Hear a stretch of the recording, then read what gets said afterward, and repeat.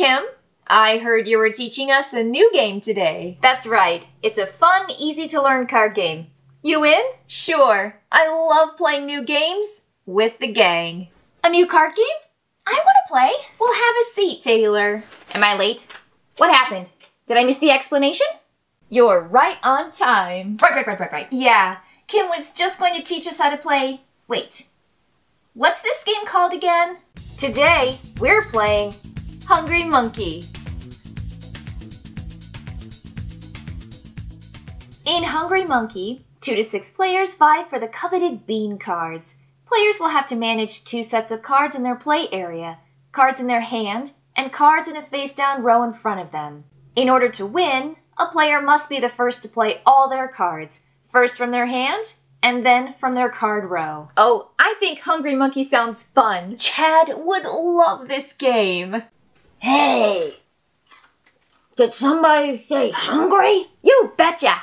Join us! If you want to play multiple games, just keep track of the scoring with the bean cards. The final scoring is triggered when either any player has 10 or more beans after a game, or 4 games have been scored.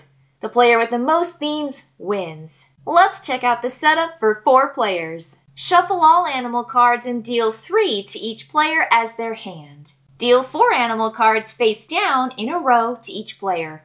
No one is allowed to look at these cards unless specified by a card effect. Place the remaining animal cards in the middle of the playing area in a face-down draw pile. Hold the bad kitty card upright next to the draw pile. Then slide it into the deck at the approximate height determined by the number of players as indicated on the card.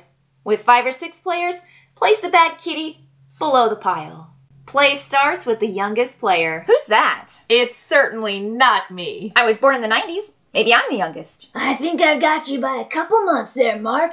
I was born in February. I don't think that's how it works, Chad. It's fine. Chad can play first. Right on. Now that that's settled, here's what a player's turn will look like. During a player's turn, they are trying to optimize their cards in both their row and their hand. Then they want to get rid of all their cards once the draw pile reveals the bad kitty card. Players take turns playing cards on the animal stack in clockwise order. Beginning with me. That's right. On your turn, you must play 1 or more cards face up on the animal pile, trigger a gang of 4 if possible, otherwise trigger the animal effect, if any. Draw back up to 3 cards in hand, unless the bad kitty card has been revealed. I think I've got the hang of this. Let's play. Mark, let Kim finish your explanation before you just start playing animal cards from your hand. Yeah, I'm still not sure which animals to play down. I mean, is it better to have high numbers or low numbers? And which animals have special powers? On their turn, the active player will choose one of 3 ways to play cards. You can play any number of identical valid cards from your hand. If you play more than 1 card, only the effect of the topmost card can be triggered. You can never play invalid cards from your hand. So, I could play these 2 hyena cards, number 5, to the animal pile. You bet. And then you check for a gang of 4. If that doesn't happen, trigger the animal effect. Neither of those happen because there aren't 4 of a kind on top of the pile, and the hyena doesn't have a special ability. Then you draw back up to 3 cards in hand. The other option a player has is to play 1 card from the draw pile. Draw the top card from the draw pile and place it face up on the animal pile. You may choose to play a card from the draw pile even if you have a valid card in hand. Now that it's my turn, I have to play a valid card. For a card to be valid to play on the animal pile, it must have the same or higher number than the card on the top of the animal pile. And just like we saw with Chad, if the animal pile's empty, any card is valid. That's the coolest. Do I have to play a card from my hand? Nope. You can play the top card of the draw deck. Right. Here goes nothing.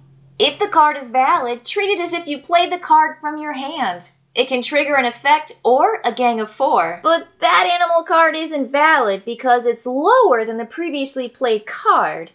Now what? If the card isn't valid, you must add the animal pile, including the played card, to your hand and don't trigger its effect. Whoa, that's wild. Right.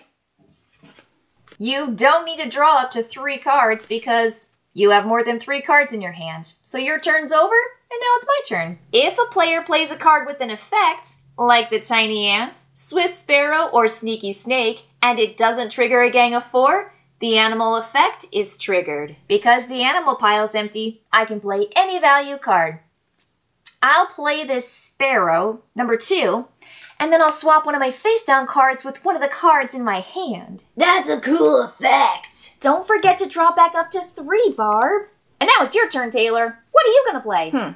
I think I'll play 2 buffalo cards. What special effect does that card have? The next player has to play a card that has the same or lower number. And after that, play continues with the normal rules. I guess I'll play this gazelle. The special effects on the animal cards will change the basic rules of the game for players when they play those cards, making the game dynamic and unpredictable. You can find a list of all the special card rules on the back of the rulebook. If there are ever 4 or more of the same card, including copies by a hungry monkey on top of the animal pile, they trigger a gang of 4 instead of activating the animal effect. The current player must immediately discard all cards from the animal pile to the face-down discard pile without triggering any animal effects. Then, draw back up to 3 cards. Lastly, take another turn. Remember, a gang of 4 can be formed by cards from different players. Like right now! I'm playing down this, and it will make a 4th of that kind. See? I see. We can always check for 4 or more of a kind on top of the animal pile. Then clear the animal pile, draw up, and go again, Mark. Way to go, man! The Tiny Ant is always a valid card. However, a player will take all the cards in the animal pile except any tiny ants played that turn, including hungry monkeys.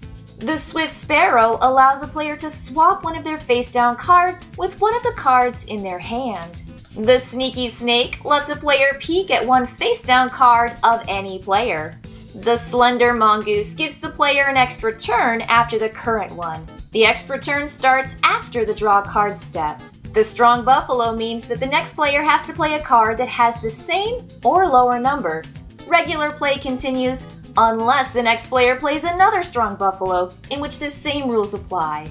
The King Tiger discards all cards from the animal pile, including the King Tiger, to the discard pile. A Hungry Monkey is always valid, and a monkey can be played alone or together with other valid cards. If another animal is on top of the monkey copies its effect. If no other animal is on top of the monkey copies the animal below and triggers its effect. After playing a card or cards from their hand, players will draw cards until they have 3 cards in hand. If you have 3 or more cards in hand, don't draw more cards. If you reveal the Bad Kitty card, leave it on top. Do not draw any more cards. The draw pile is now considered to be empty, and nobody can draw cards for any reason. At this time, though, players are allowed to play cards from their face-down row once they have no more cards in their hand. But they must play all the cards in their hand first before playing from the face-down row. If a card is invalid, though, you have to take the entire pile into your hand and get rid of it first before you can play one from the table again. The first player to play all their cards, both from their hand and from their card row, is the winner and draws 2 bean cards. Hey, check it out! I played all my cards. I'm out! Nice work, Chad. Now draw 2 bean cards. Whoa! That's a lot of beans! Play continues with the remaining players until only one player has cards left. You can use bean cards to score over multiple games. Play starts with the player who has lost the last game. Looks like it's me. It's okay, Barb. Maybe you'll get the beans this round. After 4 rounds, or when a player gets 10 beans, the player with the most beans wins because the hungry monkey wants as many beans as they can get. And I'm always hungry. Yep. Have a great time playing Hungry Monkey.